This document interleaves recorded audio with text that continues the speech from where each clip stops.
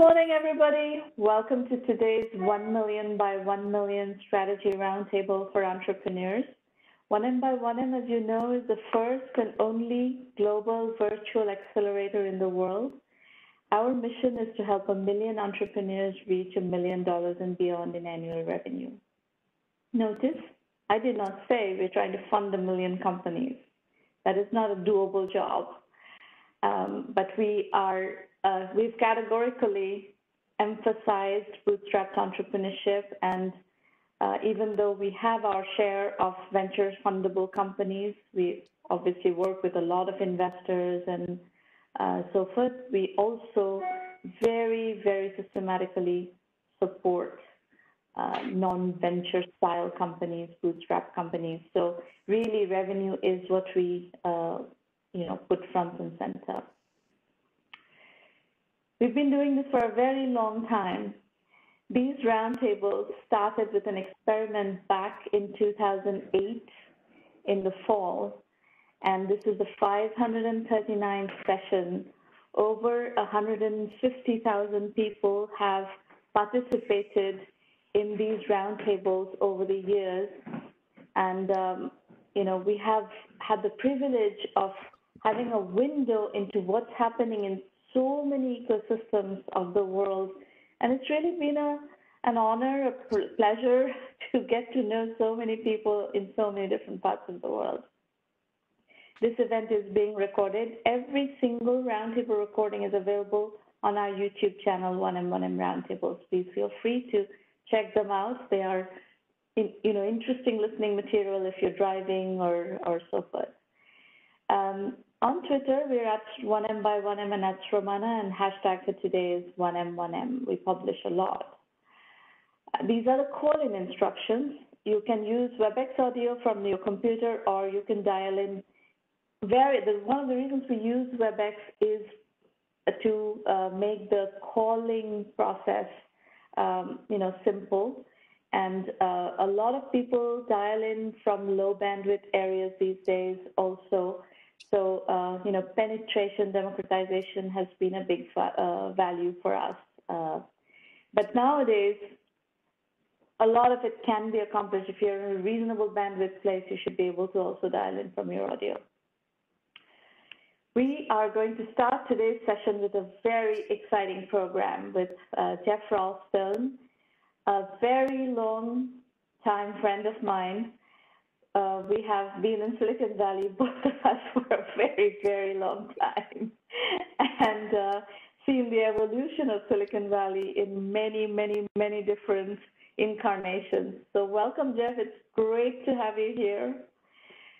Geoff is the president of Y Combinator, and Geoff has been involved with Y Combinator right from the beginning, if I recall. So why don't we start there, Geoff? Let's kind of take a look back a little bit on the evolution of Silicon Valley and on the evolution of Y Combinator. Sure. I apologize for the cat attack there. This is one of the risks of doing talks from home. I've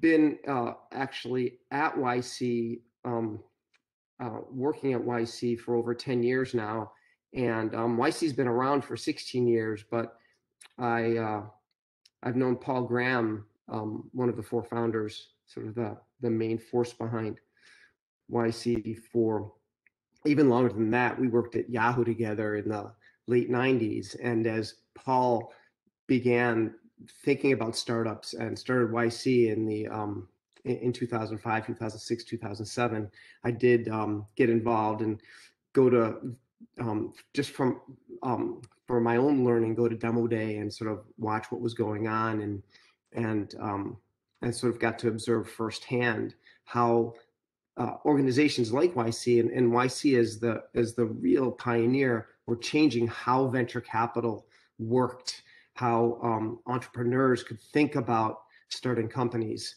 But I'll tell you, that does feel like a really long time ago, back in the day. So what's changed in how you're operating now? you are now president. You've seen the beginning, you've seen the Paul Graham era, you've seen all the years in between. What has changed? It's a good question. A lot has changed, but I actually usually like to talk about what stayed the same. So maybe I'll start with that and then talk about how we've evolved over time. First, we're still a pretty small company. We're bigger than we used to be, but we still feel like a startup ourselves. Most of the people at YC are startup people, and we really try to hold on to that ethos as much as we can. We still fund mostly hackers. And I think of that fairly broadly. People who hack software more was the original idea there, but we fund people who hack hardware, who hack business, who hack biology, who work in the field of synthetic biology or biotechnology. We fund a whole bunch of companies all at the same time with common, simple documents. They don't tend to be more than 4 or 5 pages long. And we still run a 3-month program twice a year whose intention is to transform the trajectory of the companies that we work with. When we started, we offered just a little bit of funding and advice, but we've really expanded the set of programs and the resources that we have for startups as they grow throughout their lifetimes, throughout their journey. We really, I resonate a lot to the story of 1Mby1M. We have something, as you know, called Startup School, which is a free program that works with hundreds of thousands of founders. We launched in 2017. We have programs to help people find jobs at startups, work at a startup. We have a program called our Series A program that works with companies right after our batch program, our early stage program. And then we have a growth program, and indeed a growth fund that funds people later and later on. We have, I think of ourselves more now than the very beginning as a company built upon a software platform. So we have this very elaborate software stack and a software team to go with it that builds the software that Startup School runs on, our entire admissions process runs on, the batch itself and demo day runs on now more than ever, since we're entirely virtual since the pandemic as well. And of course, we have community software and financial software. So, the founders in the companies that we fund have kind of stayed the same and kind of expanded too. We have funded way more international companies. The last batch we funded, half the companies that we funded were international, and the batches are much bigger. Our first batch in 2005 was 8 companies, and our most recent batch is 400 companies. So we're funding a lot more companies over time. So a lot of the same, but expanded and a more expansive view as to how we can help startups in their journey from the idea stage until hopefully they have a more expansive impact on the world, potentially by going public or the like. So just let me steer the conversation in the direction that would be the most helpful for our community of people who might be interested in applying to Y Combinator. Sure. And there's some amount of confusion around what is ideal for Y Combinator, as you saw very recently in our exchange with Bruno. There is, when you think of an accelerator, the word accelerator or the word incubator, people tend to think that it's very, very early stage. And we've done quite a few Y Combinator case studies that came in with, that applied to Y Combinator after doing a significant amount of bootstrapping and then going into Y Combinator. So clearly you are accepting people who are further along. So dispel these confusions a little bit and help us understand what is acceptable.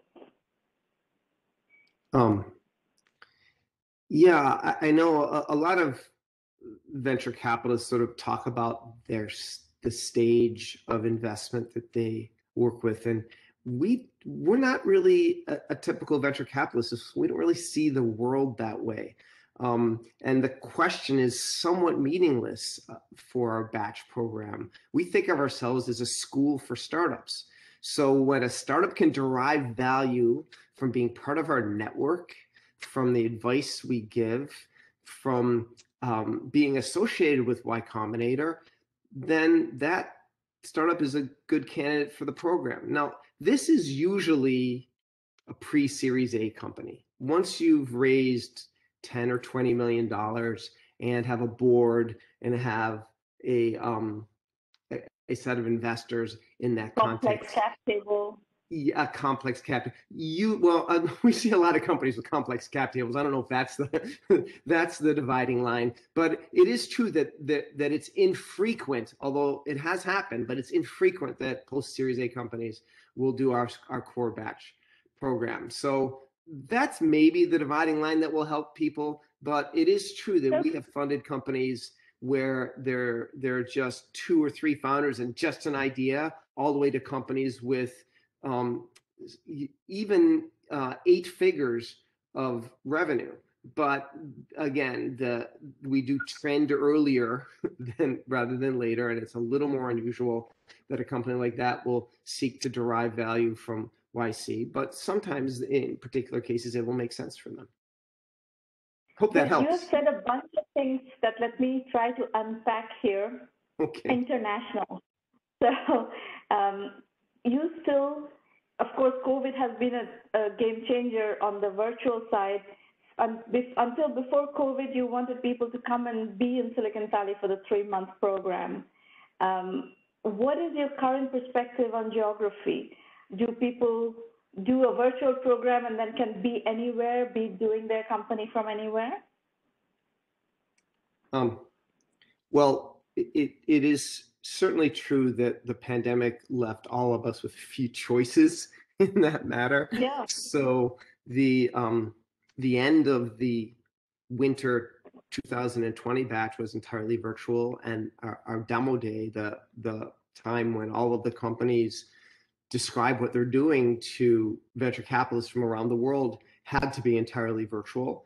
It was obviously impossible in 2020 to bring a whole bunch of folks together, not just in one country, but from around the world into a single room. That was going to be impossible. So our summer 2020 batch was entirely virtual.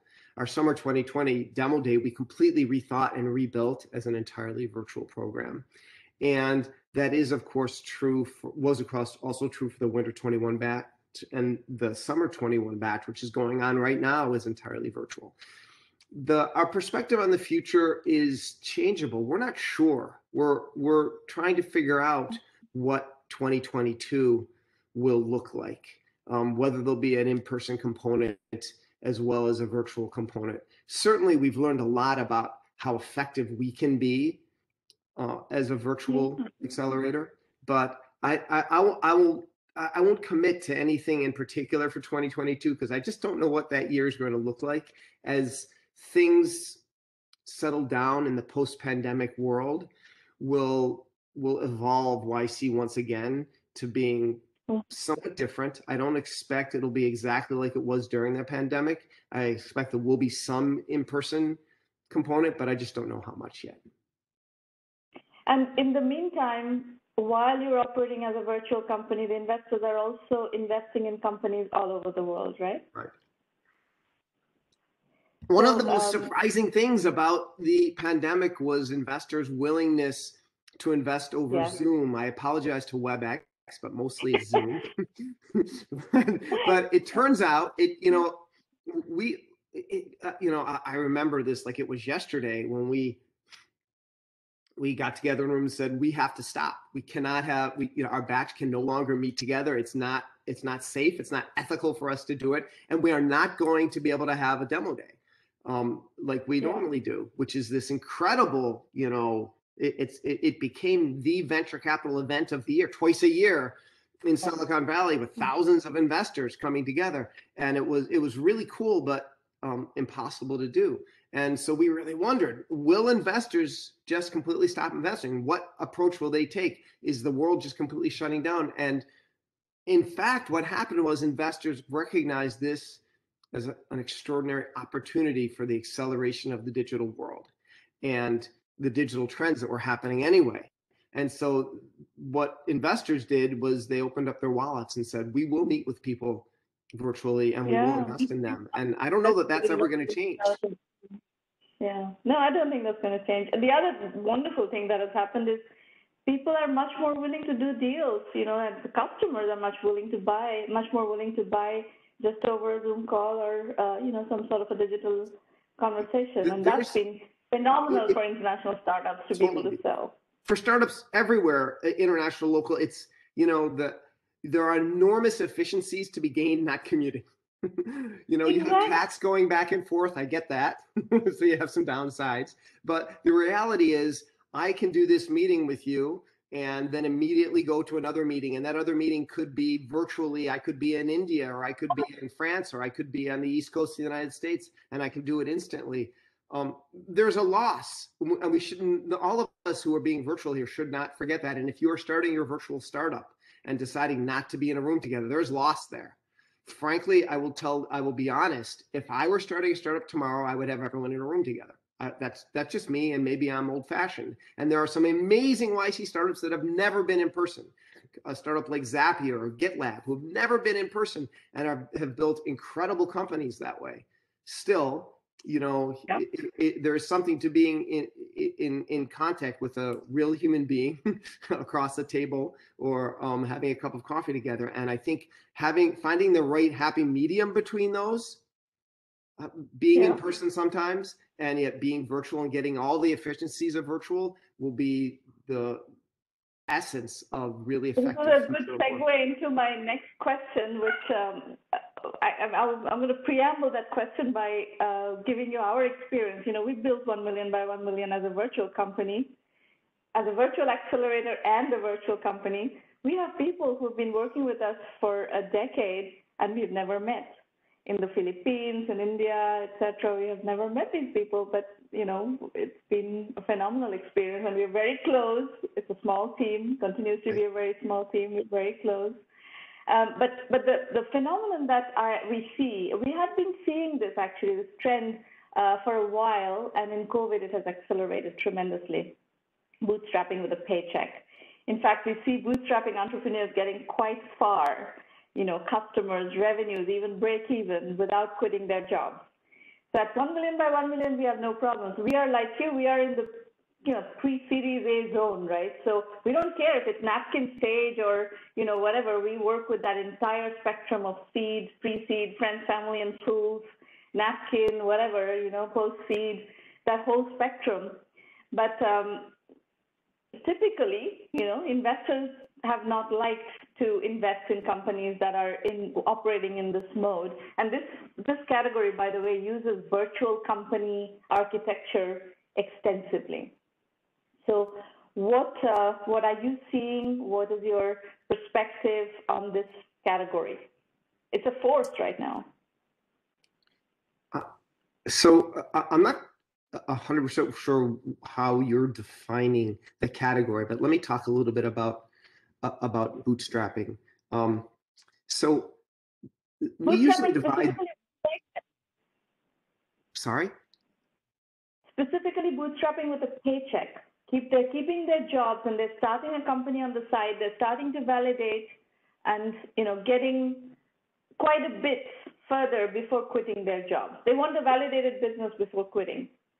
That's the specific category I'm talking about.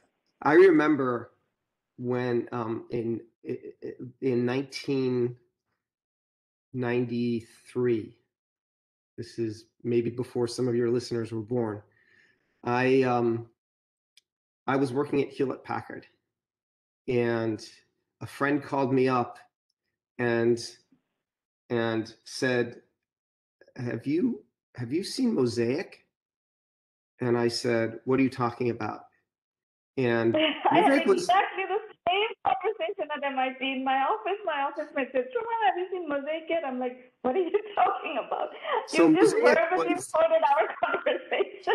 For those of you who don't know, Mosaic was the first web browser. It was invented by Mark Andreessen and his colleagues at the NCSA, the National Center for Supercomputing at Urbana-Champaign, Illinois, at the University of Illinois. And it was the first web browser that integrated graphics and text, which might seem stupid to all of you now, but it was cool back then.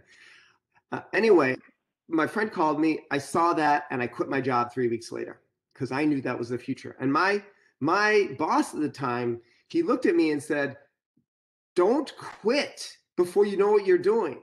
Stay, like get a paycheck, go, you don't do it." For me, I couldn't do that. I had to jump. I had to take the leap. And my message to people who are bootstrapping by taking a paycheck, there is a long, long, long history of successful entrepreneurs who waited until they were really ready and saved money or did whatever they did by taking a paycheck and then jumped. But that being said, you got to take the leap at some point. By the way, that's why YC gives you $125,000. It's not really meant to be like your first real venture round. It's enough money so you can survive. We used to give you $20,000 so you could eat ramen during the summer while you were trying to do your startup. It is a harsh truth that doing a startup is about the hardest thing you can do professionally. And if you're not in 120%, it's hard to really build a successful startup. But that doesn't mean you can't choose the right time to make the leap for yourself. But eventually, if you're not all in, I do not know of a massively successful company that was built with part-timers. It just doesn't tend to work. I think nobody wants to start a company to remain a part-timer forever. But I think, see, the world that I look at, the lens with which I look at is scale in terms of the numbers of entrepreneurs getting to some degree of success. You're looking at the universe from, how many of these companies are going to be $1 billion, $10 billion, $100 billion companies. I'm looking at the universe of how many, how can we get more of them to $1 million company and to sustainability and so forth. So, you have a 97% rejection rate, I have a 0% rejection rate. So I have to think of ways that these people can survive, right? So most of them don't qualify for any seed capital, so they have to somehow survive. And paycheck is one of the techniques we have identified as a viable survival strategy until you get to the point where you can quit and go full time. Well, we're actually more aligned than you might think, Shramana. I'll say two things, or a few things. First of all, it's 98% rejection rate, so we only take about 2% for our best program. That being said,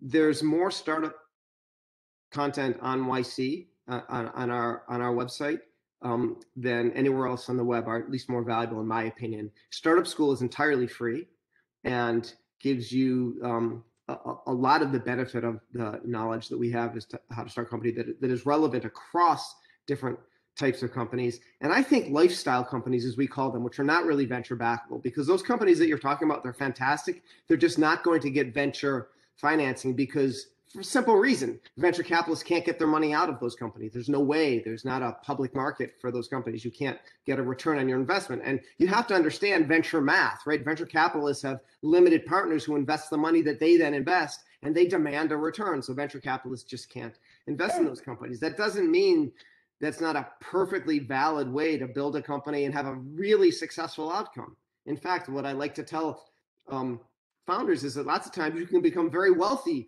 doing that without venture capitalists. It's just a different path that you take. And we really fully support that. But it is true that for our batch program, we're assuming that you're startups in the sense that you're going to grow fast, that you're going to need venture financing to finance that growth, and that therefore you're not looking to create a lifestyle company. Right, exactly. So, I mean, for us, our spectrum is broader than yours. Yours is, specifically the ones who will get funding. Forgive me if I disagree. You're broader than the batch. You're broader than the batch, but YC is broader than that. So, if I can be disagreeable there, Shramana. We agree. Yeah, you can be disagreeable. I can be disagreeable too. I think my content is the best on the internet, but that's okay. It's debatable and it doesn't matter. We can argue about that all day as long as the content's out there and free. Look, when I was first wanted to start a company in the 80s, none of this content was available. Nobody knew, and now there's so much great freely available content. So many great programs to help you get that take that first step and become That's successful. the most important thing. That's the most important Absolutely. thing. Absolutely. So I have another couple of nuances that we are seeing, just like this bootstrapping with a paycheck is a nuance. There's bootstrapping with services, and very good companies are coming out of this mode of entrepreneurship. And of course, Oracle was founded in this mode. Alteryx is one of my favorite case studies. The guy, first I met him in 2013, Dean Stoker, and he told me this incredible bootstrapping with services story. They've gone public since, et cetera, et cetera. They have raised money. Many of these companies eventually raise money, but bootstrapping with services for enterprise software is a very, very effective way of getting close to customers, identifying problems, really deeply understanding the problems before turning a services project into a product. This we're seeing in droves, and we support this. We've supported this all along. Very effective. Do you like this genre? Do you have a pushback against it?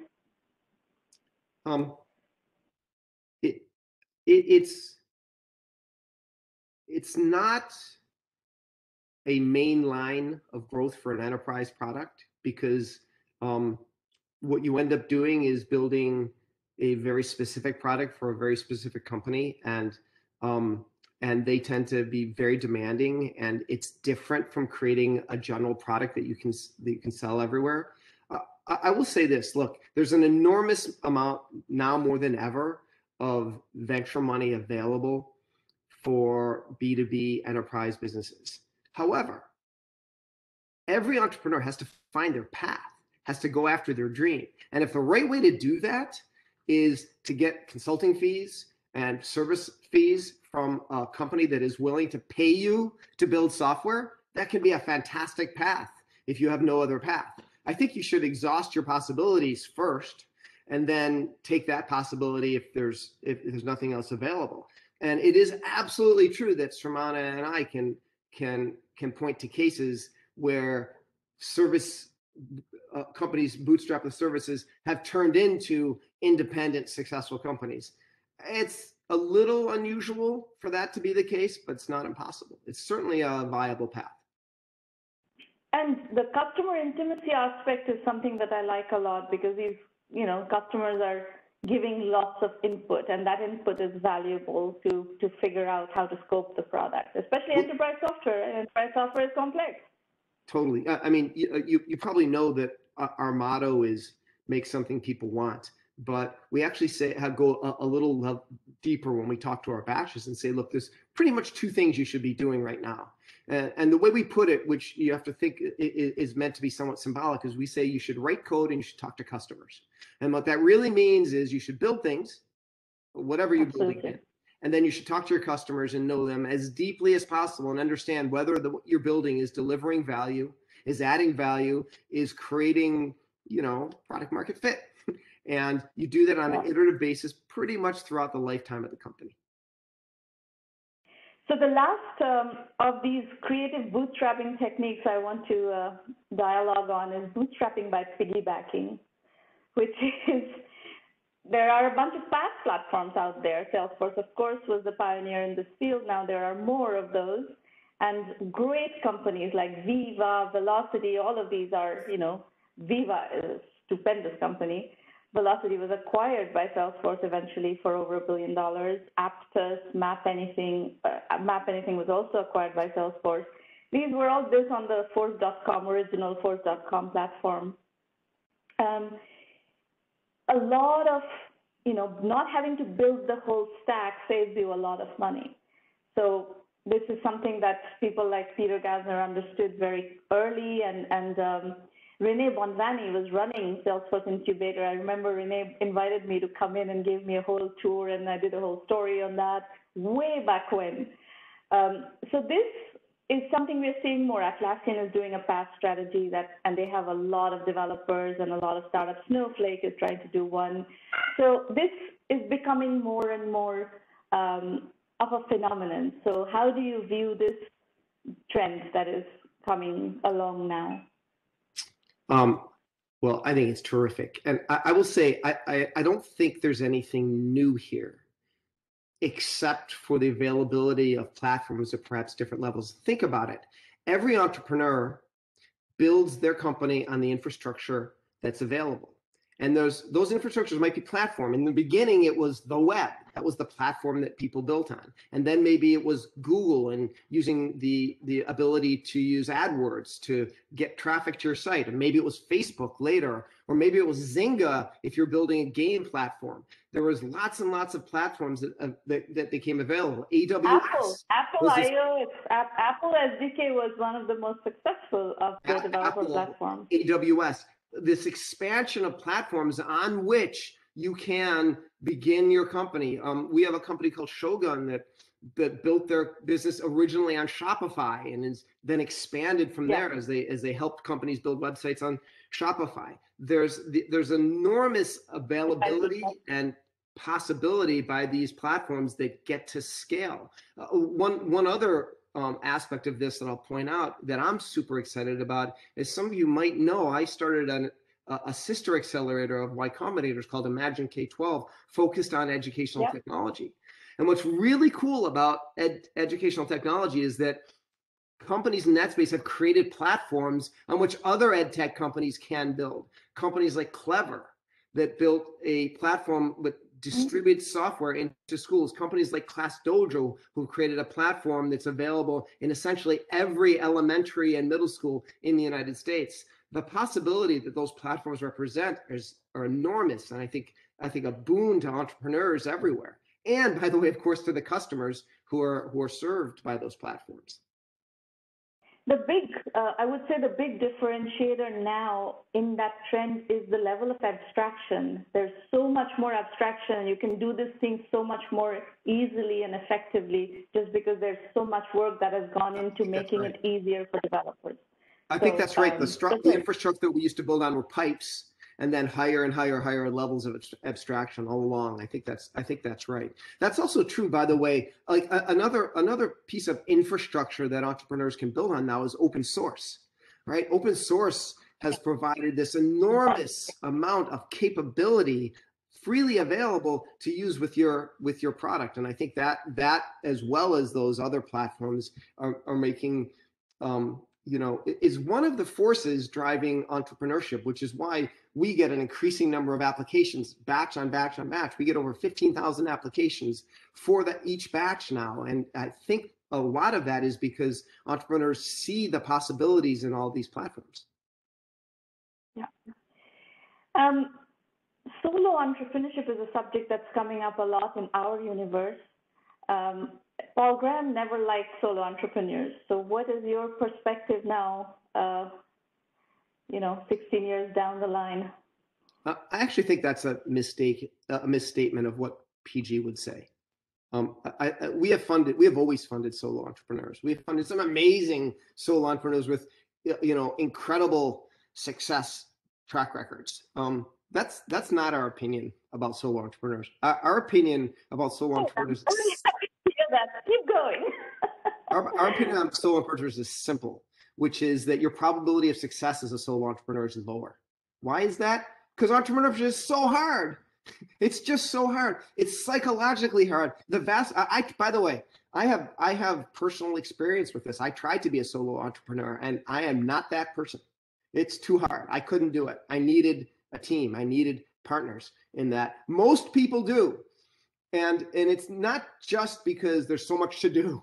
Like, there's an infinite amount to do. So if you can divide that as a startup founder, so if you can divide that in 2 or 3, that's good.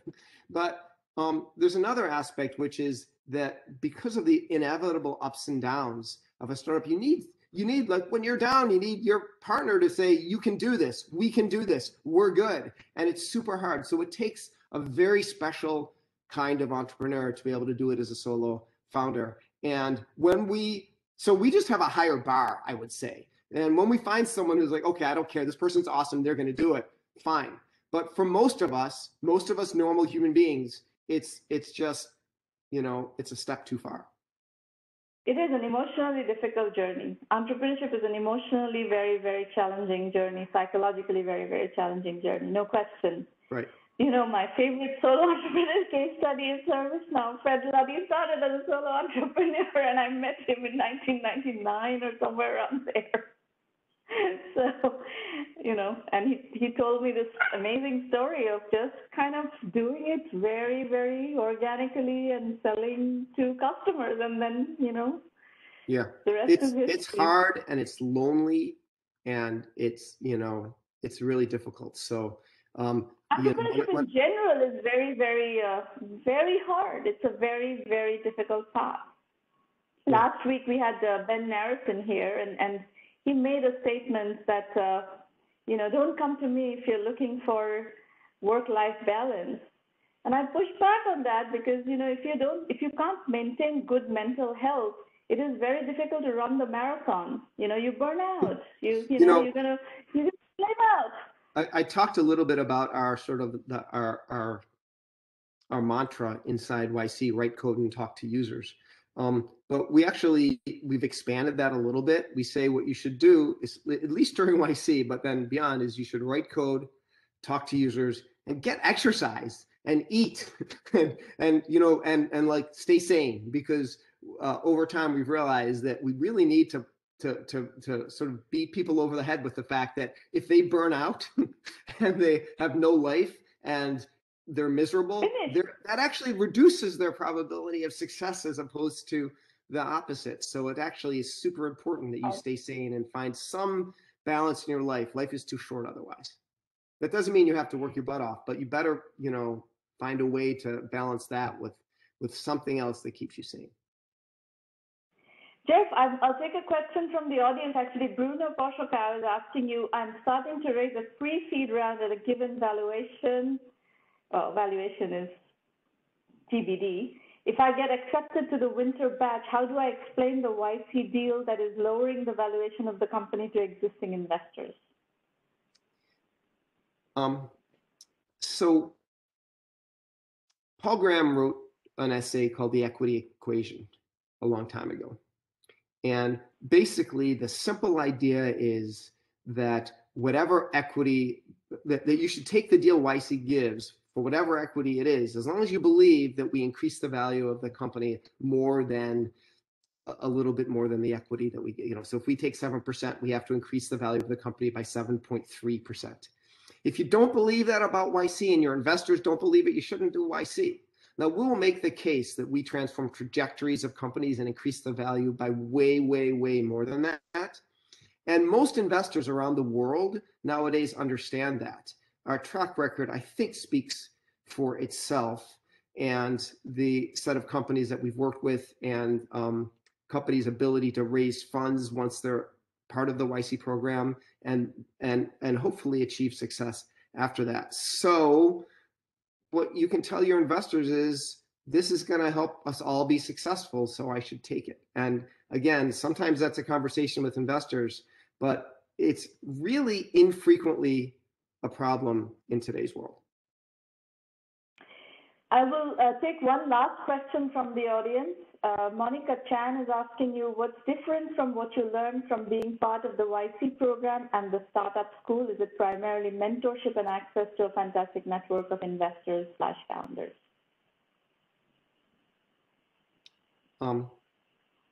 Well, it's different. You're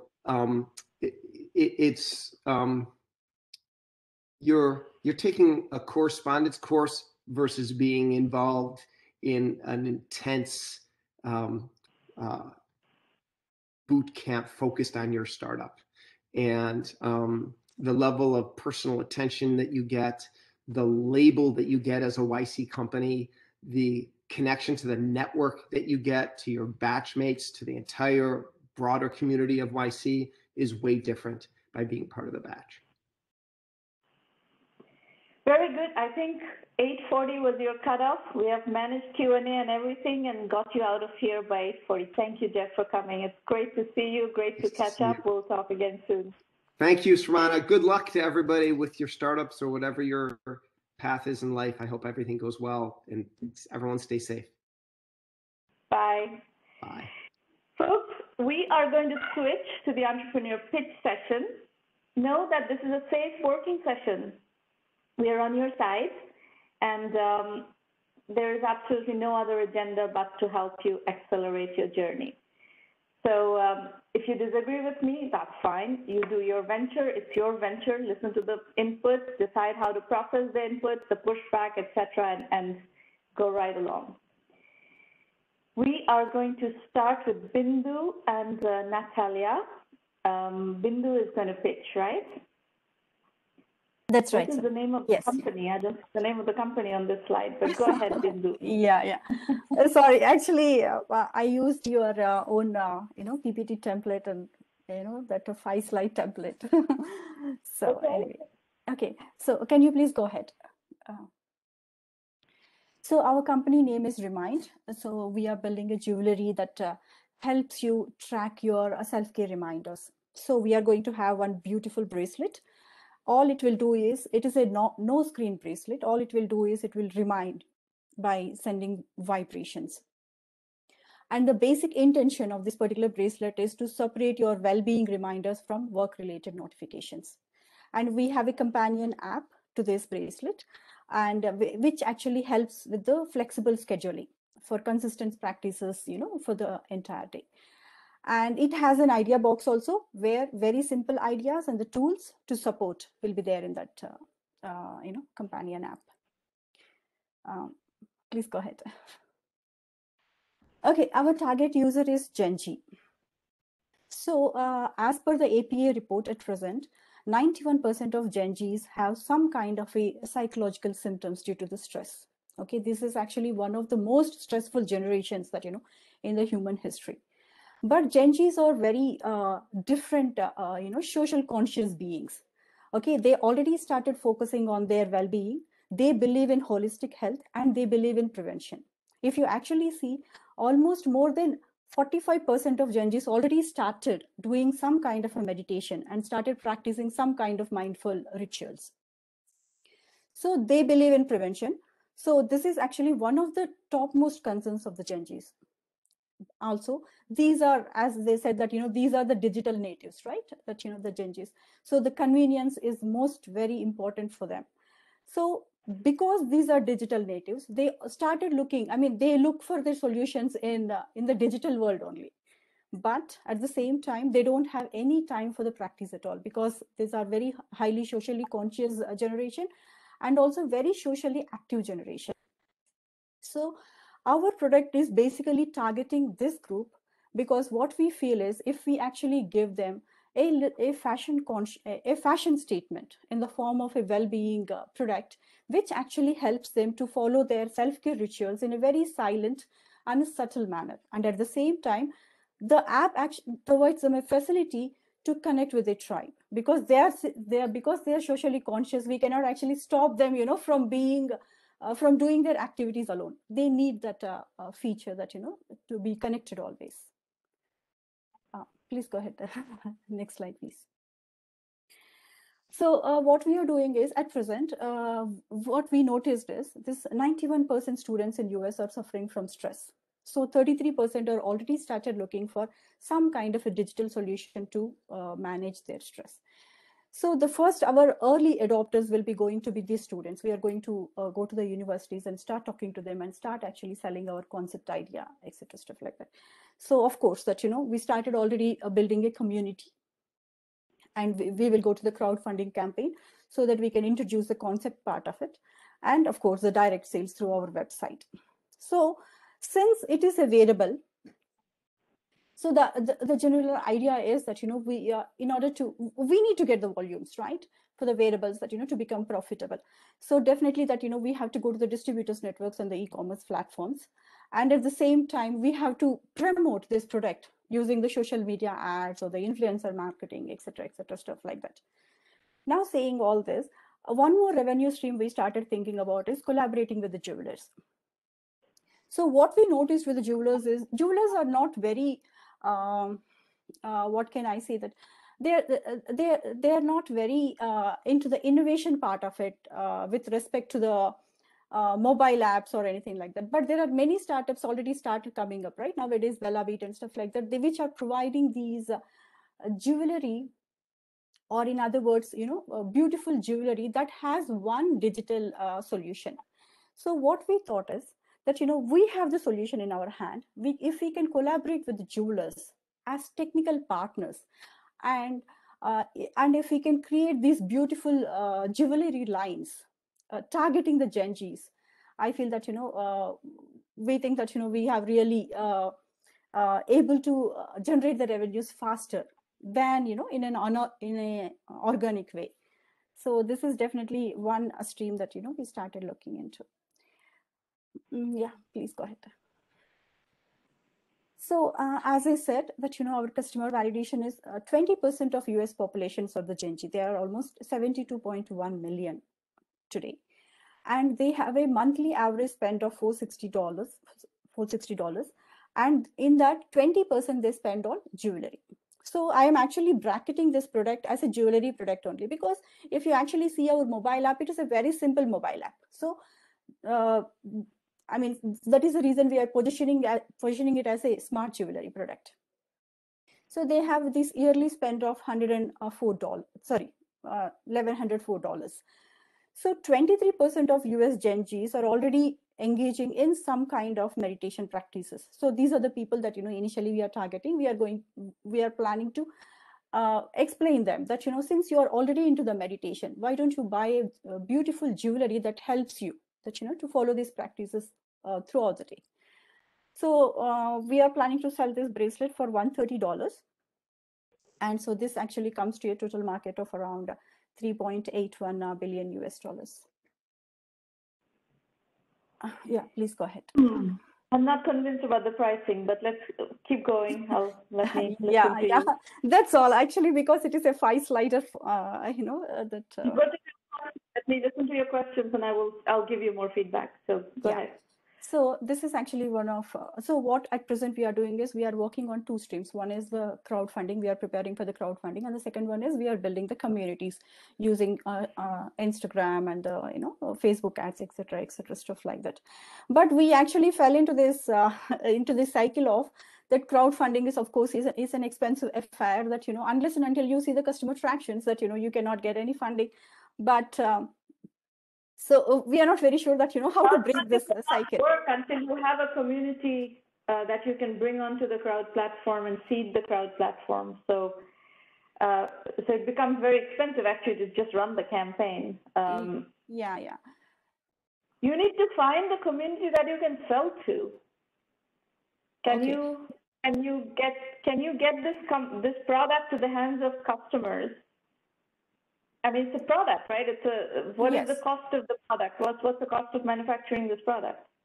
The simplest one is at present $30. $30.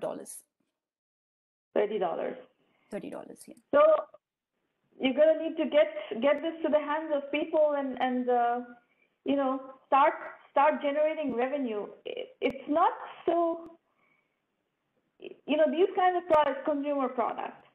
So you have to somehow show that consumers will adopt a product like this before investors are going to invest. Consumer products are not easy to invest in.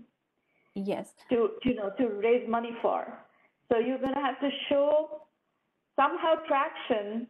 If jewelers are a channel that gives you, orders, if a jeweler gives you an order for 100 units, go for it. Get a bunch of jewelers and start getting it in the hands of people.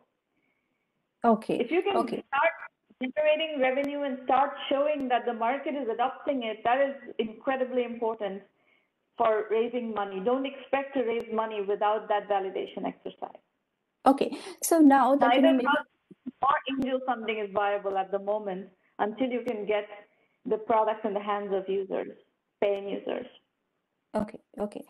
Yeah, I understand that point, but I'm saying that of course that jewelers is one thing that we are very actively looking at collaborating, but saying that, so the thing is, in the place of customer tractions, do you think that we can actually show the activeness in our community forum and then go to the angels for the funding? Do you think that will work?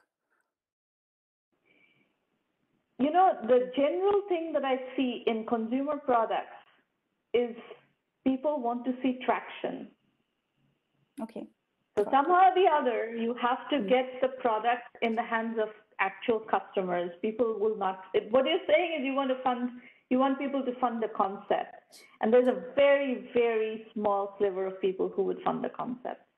And that's hard to get to. I understand. Okay. I understand. Yeah, I understand. Okay, and also actually you can see that actually product actually falls between this fashion and wellness, right? So we always have this confusion that, how to position the product, that, whether we have to position it as a wellness product, whether we have to position it as a fashion statement. So there is this dilemma that we have. So what do you think? Pure fashion product, it is not a pure fashion product. It is a wellness product. Wellness product, so, right. Yeah, so I think it's a designer wellness product, and that's the positioning that you have to go for. This is not a fashion product. Okay. I've worked in the fashion industry, as you probably know. I ran a fashion company. Oh, okay. All right, I'm going to move on. We can come back to you if we have time left, Bindu. Let me go to the next presenter. Wait a second, what happened here? Maureen, I'm going to Theresa. Is that CultureTalk? Okay. Theresa, could you please unmute your line? Morning. Can you see me? Or hear me, I should say? Yes, I can see you fine. Please go ahead. Awesome. Okay.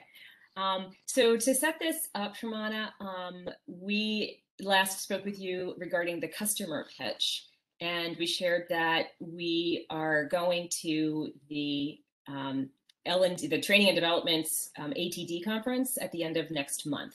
So we were looking for a way to get in front of the lead, the head of training and development at the enterprise level, and recognized that they needed a different specific message, in addition to the channel partner strategy that we are still working on for the HCM companies. So this pitch is really, we wanted to come and get your feedback on this idea and the strategy for getting in front of the L&D team, because it combines both the CultureTalk product as well as the delivery of some services, which we've had success with. And we've got a couple of strong case studies where we've done this very effectively. So we want to, this is like kind of a first round of a new idea that we're looking for your feedback on. So I'm going to pitch to you like you're the head of an L&D. Is that the most effective way to do this? Yep, that's perfect. Okay, great. All right, so Maureen, I cannot move these slides. What's going on? Do I not have control over these slides? What's going on? Oh, no, I can. All right, good. Go ahead. Okay, great. So Sharmana, thank you for your time today. We really appreciate the opportunity to introduce you to CultureTalk as a framework that's going to support you in the development of a new modern identity for the L&D function at 1Mby1M. We know that you're responding to transformative changes that are happening both in the field and in the shape of new demands, and that you're also, for the first time in a long time, have these new career-defining opportunities because of these changes that are happening. So you can go forward. So, in this role play, what sized organization am I running? Okay. That's part of what we're trying to figure out. We need to get clear on this solution as compared to what some of the largest competitors might be going after. So we're thinking right now that it is a mid-size enterprise, not sort of the largest. Okay.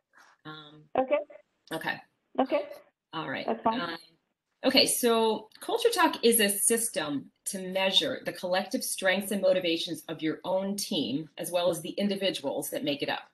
And using the data that comes out of that, we can help you to translate into a new vision for the L&D function, as well as teach you to use the system and the methodology across your entire ecosystem. Next slide. We know that this approach is highly effective. It grew out of our work as a brand development and management consulting agency, where we helped hundreds of companies and internal departments to rebrand and reposition using their culture as a foundation. And we created CultureTalk to put the power of culture as a tangible business tool into the hands of leaders, trainers, coaches, and consultants. Okay. Now, next slide. To say that things are on the move in L&D is an understatement, but of course I'm preaching to the choir. You already know that. Not only do you have to build teams and programs that are responding to the demands of new generations, but the increase in expectations for digital delivery are really high as well. And that was already happening before the pandemic hit. And so we know that it's now in hyperdrive. In the moment, I'm sure that the extra demand of this, are we going to be on site? Are we going to be hybrid? Are we going to be remote? Is only adding to the demand for additional digital delivery and the pace of change that you and your team are experiencing. It's coming at you fast. So as all this is happening, finally, the attention and the focus on talent is also coming to the fore. So the recruiting challenges and retention challenges that many organizations are facing have finally given the L&D function a seat at the table, and the demand that the learning and the development outcomes are aligned with strategic business goals. So there's a lot going on. Next slide. So CultureTalk can enable you to do 3 strategic things. First, we help you give a voice to this new, broader role and the vision for what L&D can do for the entire organization. Then we give you clear, compelling messages that can bring your team strongly on board, and then quickly shift old beliefs and capabilities about the limitations of the L&D function, both for your team, at the C-suite, and again, across the enterprise, helping them to understand your new capabilities. And finally, we teach you how to do this too, as you learn the underlying construct of the CultureTalk system and adopt a new culture language that can serve as the foundation for a continuous learning environment. Next slide. So let me break down this approach for you. Our first step is to work directly with the L&D team. We'll conduct 2 related assessments to uncover the historic motivations and beliefs and behaviors of your team. In essence, we'll get to what your core culture is. And then we'll understand what are the motivations of the individual contributors on the team. Then we'll lead you through a series of workshops to help you find the voice that your department has and that it needs to form and take shape. One that's addressing these pressing needs to develop a continuous learning environment and in context and in step with the business strategies. We'll work with you to develop clear statements that will position the department and help the whole enterprise understand what they can expect from your team. The second step is we'll teach you how to implement this same thing by validating and activating these same tools as you build clear action steps to make sure that this is cemented and that this transformation is really going to take root, both on your team and throughout the organization. In essence, we're teaching you how to use a culture code. And finally, your team will have the ability to roll out this vision across the organization with access to the same set of tools to use with your customers. Next slide. This streamlined approach brings value very quickly. Let me share with you a story of how it helped at Turner Entertainment at a time when the cable television industry was undergoing a complete metamorphosis. The research team leadership reached out to us for help as they saw their function really becoming quite irrelevant in the face of the new streaming demands and new companies like Netflix that were coming online. Next slide. We began with a leadership team and then conducted a 2-day retreat. They were really relieved to be able to come to the table, voice their concerns about the pace of change they were facing, and have a chance to share their observations, their ideas, and also their fears. Using the results from the 2 CultureTalk assessments, we gave their team a common language, and that helped get people on the same page very quickly, and it made the conversations immediately effective. Leaders returned to work after that session with a clear vision of the challenges they faced and how they needed to change, and the impact was already beginning to take hold. Several months later, they were still deeply engaged with the methodology, and that was off on their own, even without our involvement. They were experiencing radical results. The director was able to clearly identify a succession plan, which had been eluding her. Assistant directors were better able to identify and manage the strengths and the limitations of their own direct reports. So we came back several months later at their request and conducted a day-long offsite with the entire research department, taking them through similar processes to help them understand how their role in their department had changed, and that they needed to really work together as a team and come together around this new culture to overcome this existential challenge that the industry was actually facing. Next slide. And the changes were both, very noticeable at the departmental level and in the C-suite. Next slide. Organizational leaders started asking this department leader, what did you do? Your team is behaving completely differently, and we're seeing much more proactive behaviors, effective deliverables, and strategic thinking coming out of the research department.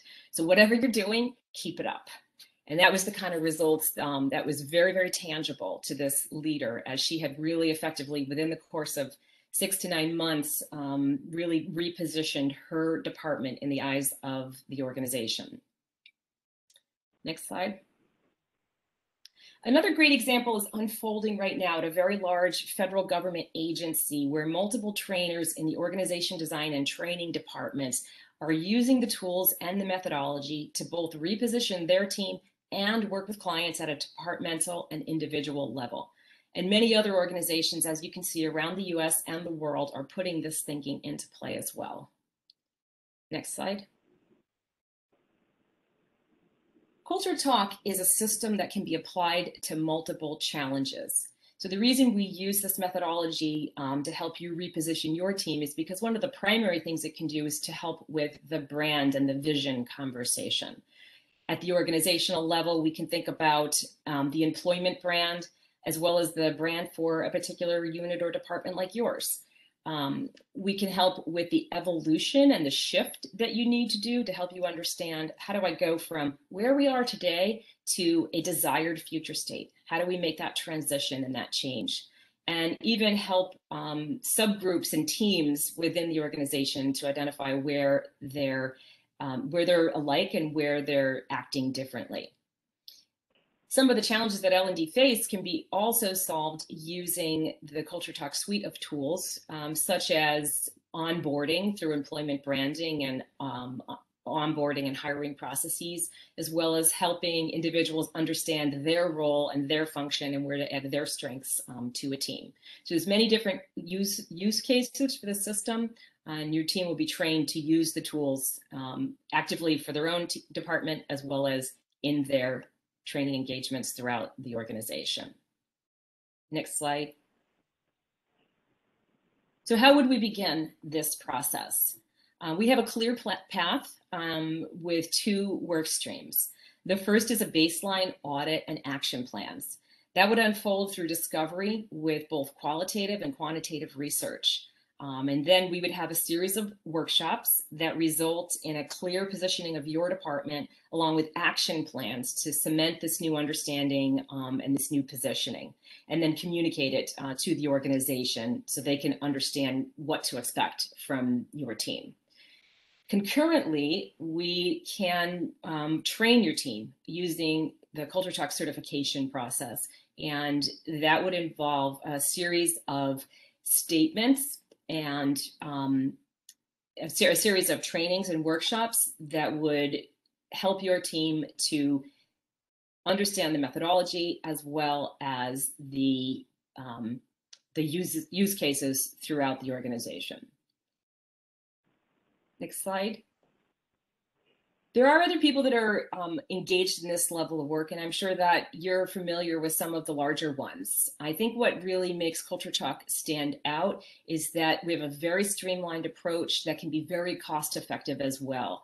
With a minimum investment on your part, you're not only getting a very tangible takeaway to lead your own function in your department in a more effective way, but you're also getting the emphasis on a new tool and a tool that you can use actively. So you can sort of kill two birds with one stone by partnering with CultureTalk to learn this methodology.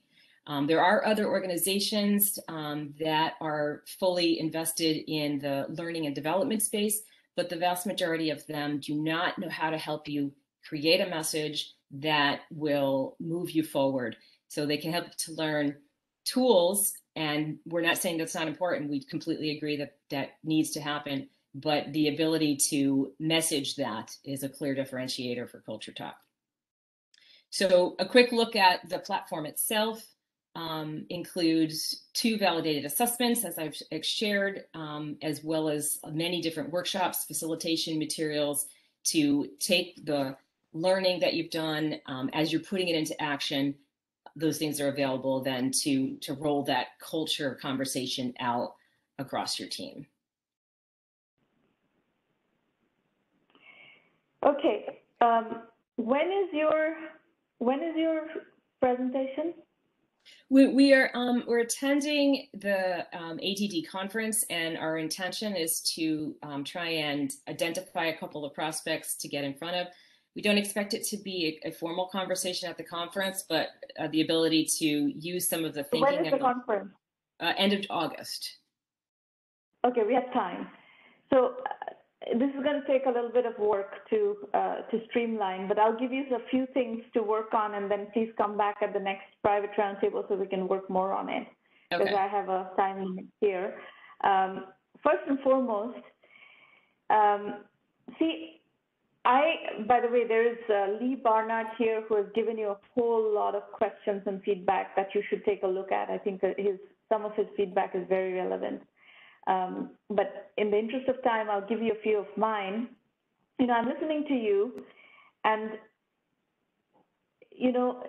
it took me too long to get interested.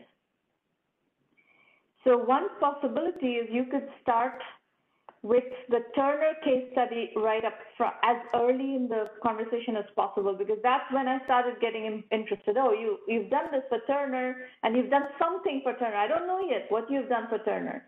I can see you've done something for Turner that Turner found useful.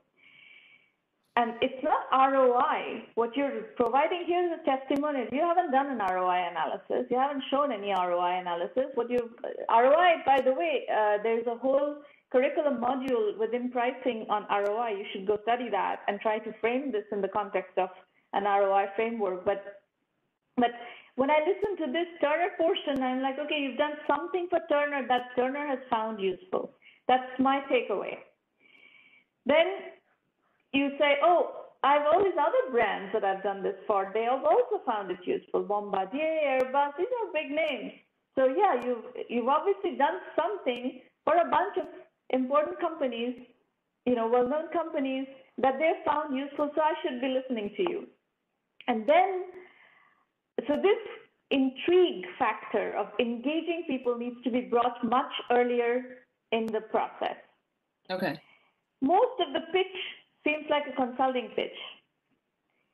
So that's a question that you're going to need to address is, are you pitching consulting? Is it a consulting project that you're pitching along with and is it a methodology? Is there actually software involved? So that there is a slide that you did later on, which is this one, the tools. Mm-hmm. Yeah. This also you may want to bring up front and explain what is it that you're offering. So you need to reorder the pitch quite a bit to address these questions to see what is it that people are buying.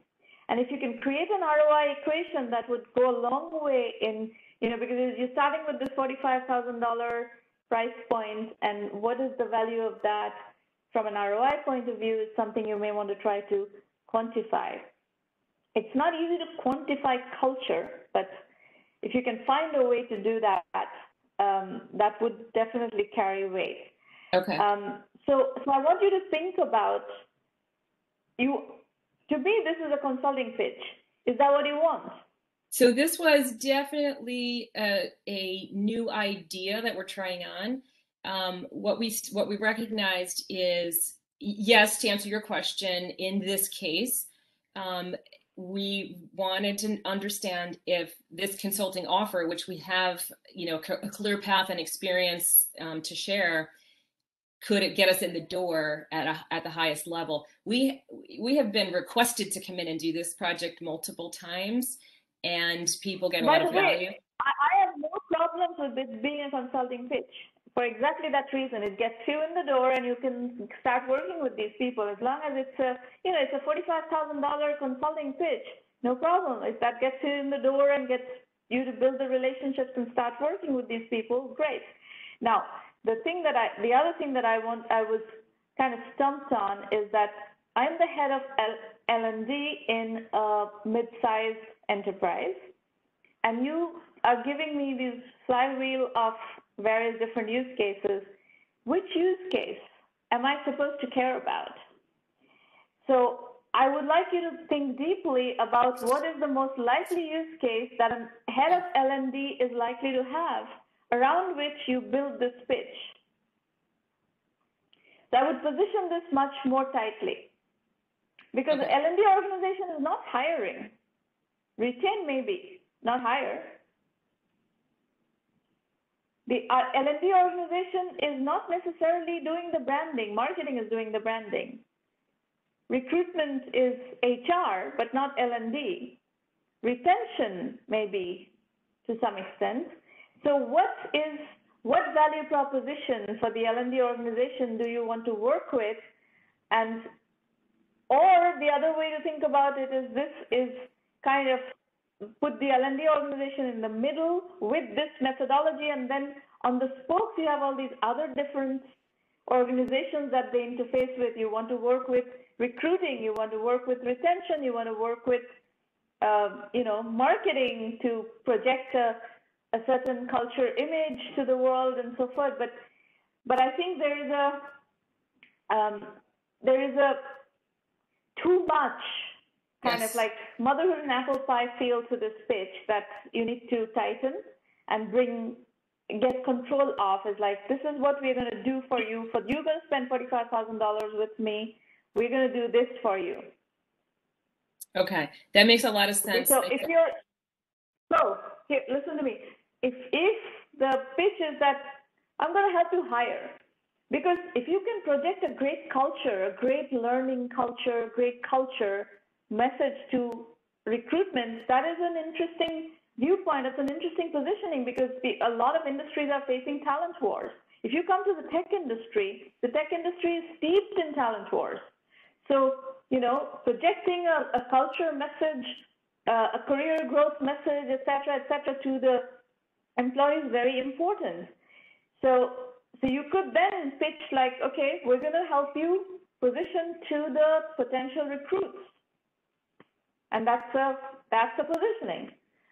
I would be kind of aware of what that positioning is before going into a pitch.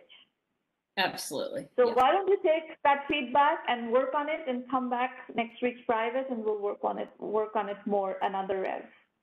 Beautiful. Thank you. That was super helpful. We will. We'll see you next week, Sharmana. Very welcome. All right. Do we have any other pitch today, Maureen? No. Okay, great. So Monica is not pitching. No, got it. All right. Okay, we will go to a quick segment on how to use 1 million by 1 million. So I have an ask from you guys. If you like what we do here, bring serious entrepreneurs into 1M who want to, work seriously on building any size company. We don't care, as long as you want to build a company. It could be $1 million company, $5 million company, no problem. Or it could be $1 billion company, but you need to be a serious entrepreneur. Whatever scale entrepreneurship, it needs to be a serious effort. All our resources are at 1MBY1M.com. You'll find a terrific blog. You'll find the Entrepreneur Journeys book series on Amazon, 12 books, all case study based. These roundtables happen every week. You can come back as many times as you want. You can pitch for free once. After that, if you want ongoing relationship, ongoing, interaction, message, mentoring exercises, those are part of the premium program. That is, it's an annual membership fee-based premium program. You can be in the program for many, many years. A lot of people just stay in the program for many, many years. Just 1 second.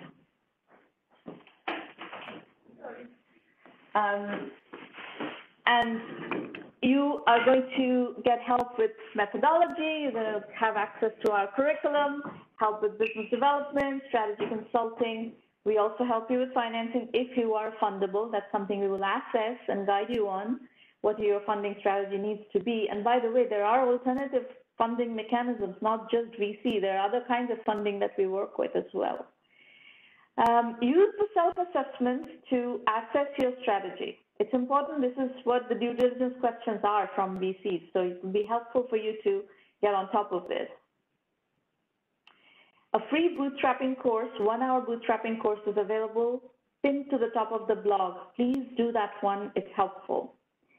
And we have a lot of very reasonably priced Udemy courses, 25 courses that we have released this summer based on the Udemy 1M1M methodology. So you can find all of that also and get your learning. So we have a lot of things we discussed today with Geoff: bootstrapping with a paycheck, bootstrapping with services, bootstrapping by piggybacking, solo entrepreneurship. We have courses on each of those pieces of the 1M1M methodology. You're very welcome to get those. The courses are priced at mostly $40. There are some that are about $80, but Udemy runs a lot of promos. So if you're strategic about it, you can acquire these courses for very reasonable prices, $10, $15 each. And if you want to access the 1M1M curriculum in its entirety, that is $99 per month, 1M1M basic. That's also fine. So figure out how you want to learn, how you want to use the resources. Go dig on the website, learn basic, premium, et cetera, and figure out how you want to, absorb the material and develop your strategy of entrepreneurship. There's lots of FAQs, video FAQs. The curriculum is described in full. It is a case study-based curriculum. We have over 1,000 successful entrepreneurs, and we are, doing a very serious job of teaching on the basis of these case studies, and lots of people are learning based on that. Our investor introduction philosophy is also stated clearly on the website. There's a whole section on it. Please go through that. If you're joining the program to get investor introductions, please be aware of what the criteria are. Our methodology is lean, capital efficient, bootstrap startups. Philosophy: bootstrap first, raise money later. That's it. The next roundtables there's one more in July, the 29th of July, and then there are 3 more in August. That would complete our summer roundup. And then we are going to go to the fall program. And in the fall, we're starting a co-branded accelerator on top of the regular 1M1M program. We're also starting a co-branded accelerator with DataStax, which is going to be launched on September 9th, and that's for the open source community, the NoSQL open source community, Cassandra users and so forth. So you'll hear a lot more about that in the fall. Okay, I hope you found it useful. Lee, thank you. Thank you for the feedback. Please come back, absolutely. We can take a little bit of questions. I have a packed day today. I have like meeting. So I will quickly do questions. If you have questions, I will quickly do Q&A.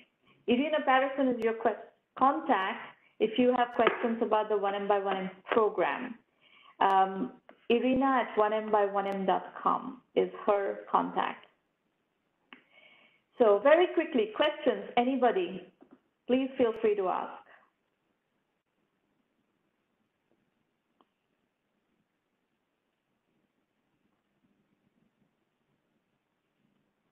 Lee Barnard, what is the best place to start with your program? Lee, I'm not sure what you are doing. A best place to start would be if you already are working on something, come to one of these free roundtables. It happens every Thursday almost. And come and do your pitch and let's dialogue, and I can then give you very specific feedback. If you have concerns about publicly discussing your idea, then I would suggest you need to join the premium program straight away. And that's the only way I would be able to actually give you feedback within a private lounge. It's not one-on-one private, but it's private roundtables. Excellent. We are huge fans of bootstrapping. All right. Anybody else? Okay. So folks, I will see you soon, premium members. I'll see you at the private roundtable next week, and others, I'll see you at the public roundtable next week. Be well, be safe, and see you soon.